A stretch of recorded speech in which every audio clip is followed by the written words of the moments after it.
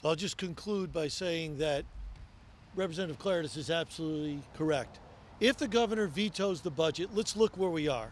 If he vetoes it, there is no plan in place. The only budget that has passed both chambers is the budget that bipartisanly the House Republicans and Senate Republicans put out there that received the required votes to get passed through both chambers. That's the only viable budget. If he vetoes it, chaos hits Connecticut. That's the end of that game. Municipalities get hurt. The first selectman from Scotland is here. He's going to get horribly hurt in his town. Education's going to get hurt. Disabled's going to get hurt. So here's the question.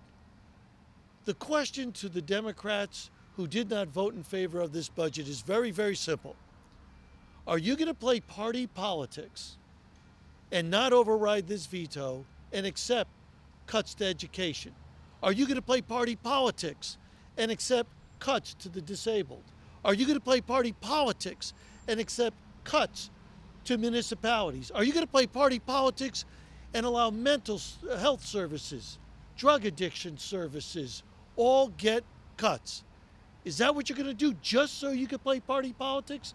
If you don't have the answer and you don't have a budget ready to go with the majority support of the House and the Senate, you have an ethical and moral obligation to override this veto and get our budget on.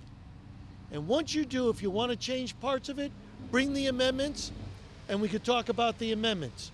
But you need to override the governor's veto and pass this budget.